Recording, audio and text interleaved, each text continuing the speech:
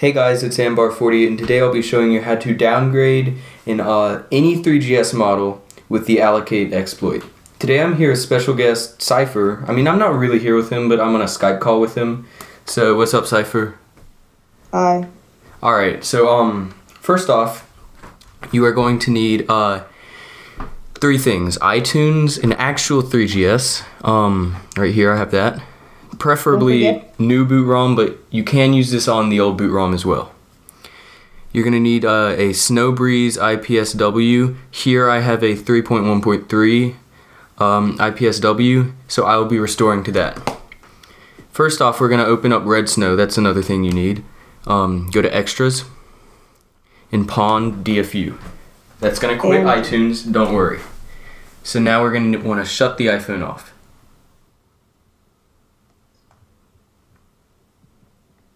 And don't forget to get an old version of iTunes. 11.4 or older. Alright, now we're going to click Next. Hold the power button for 3 seconds. Hold the power and bottom home button for 10 seconds.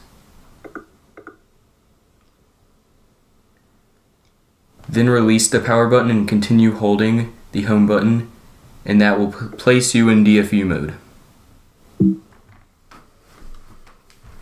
It will then exploit with limerain exploit, and now you should be in ipwndfu mode and you can restore to any firmware in iTunes. iTunes has detected if iPhone in recovery mode. Successfully entered ipwndfu mode. So now we're going to hold the Alt key and click Restore iPhone. This will allow us to select any IPSW, so I'm going to use this Snowbreeze iPhone 3.1.3 IPSW. I will not be showing you how to make a Snowbreeze IPSW, although it's fairly easy, but you do need a Windows machine.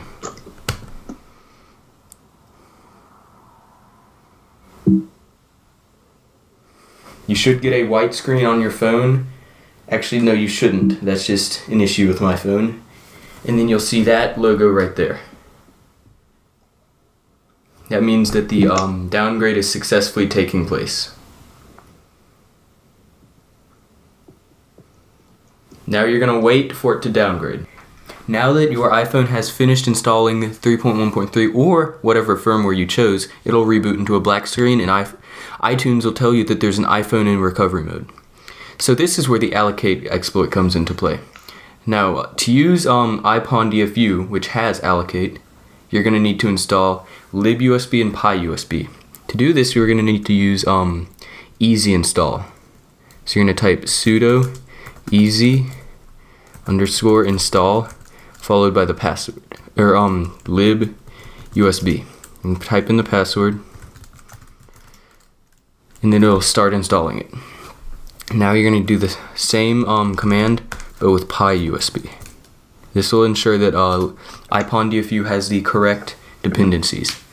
So now we are going to use ipwndfu to install the alloc8 exploit, and Cypher will walk you through this.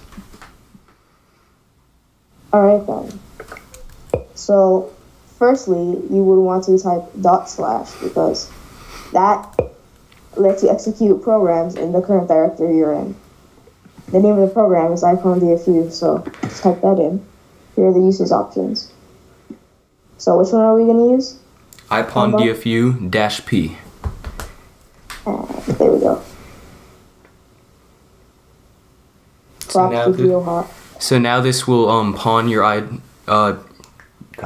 this will put your device into a different ipwndfu mode than Red Snow did.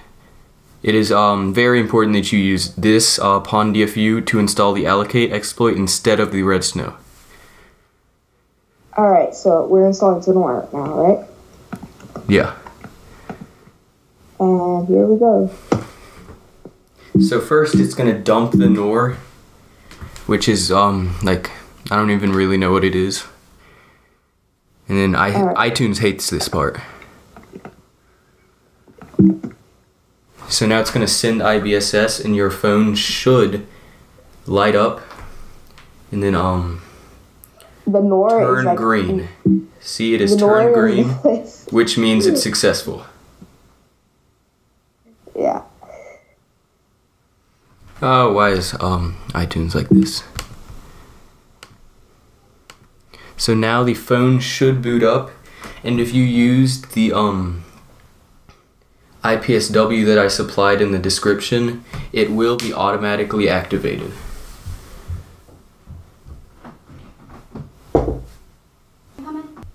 So now the device should be booting up.